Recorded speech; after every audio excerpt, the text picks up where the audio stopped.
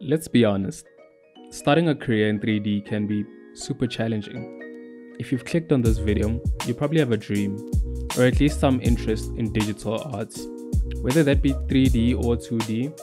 And at this point, you might have an idea or a roadmap of how you want to get there.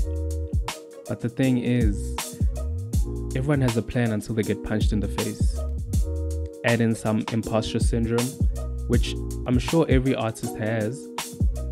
I can understand why beginners might feel frustrated. Hi, my name is Mpho. I'm a 3D artist from South Africa. My past 8 years of learning have been filled with tons of tutorials. Can't forget the failures.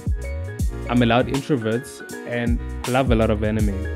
In my spare time, I like to create videos like these and just document my journey. In this video, I want to share with you some of my thoughts and ideas of getting started in the 3D industry. Assuming that you already clicked on this video, I'm gonna guess that you already know what 3D is. But in case you don't, in a nutshell, 3D is the process of modeling, lighting, and rendering. Companies and studios may have different workflows or approaches to this. However, it usually goes to something similar like this.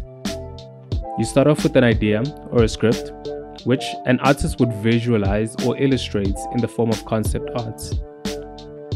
So, say you're creating a character.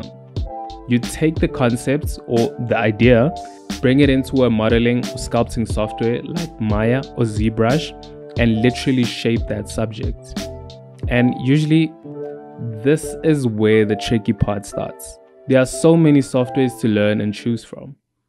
Texturing and materials in Substance Painter, animation and rigging in Maya, complex physics simulations and particle simulations in Houdini, lighting and rendering in Cinema 4D or Blender, followed up by compositing and encoding in DaVinci Resolve or After Effects.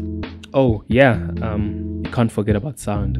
Okay, I think I've gotten my point across. There's plenty of softwares out there, and to a beginner or even a professional at times, this can feel very overwhelming, which is why I use and I'd really recommend Blender.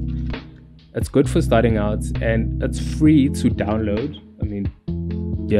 It's free to download and it does most of the things you expect a software to do. So you can do your modeling, lighting, rendering, texturing, and even coding if you're into that sort of thing. So 3D, this 2-letter word, it's a huge industry, and by now I'm sure you can see that there's no way that you can make that feature film or game all by yourself, and you shouldn't try to. There are tons of people out there willing to help out, and in the end you guys can learn a lot from each other.